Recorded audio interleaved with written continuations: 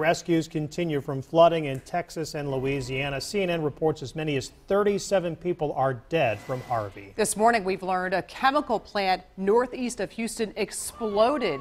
This is something the company expected to happen because there was no refrigeration of those chemicals it stored. Coastal communities in Port Arthur and Beaumont, Texas got flash flooding yesterday when the storm made a second landfall. 32,000 people are now in shelters. The rains have moved out, but it's going to be a long time before people find home again. It's like right now you got somewhere to sleep, but you don't know where you're going after you leave here. And that's the hardest part for me. Among those found dead, 2 grandparents and their 4 grandchildren found inside that van there that got swept away by floodwaters. More than 1,300 people have been saved so far, thanks to the National Guard, Coast Guard, and volunteers. We'll take a look at this dramatic rescue by an Air National Guard helicopter in Houston. That's a newborn baby on the other end of that rope. The family's other child was saved as the rescue crew got all those people to safety.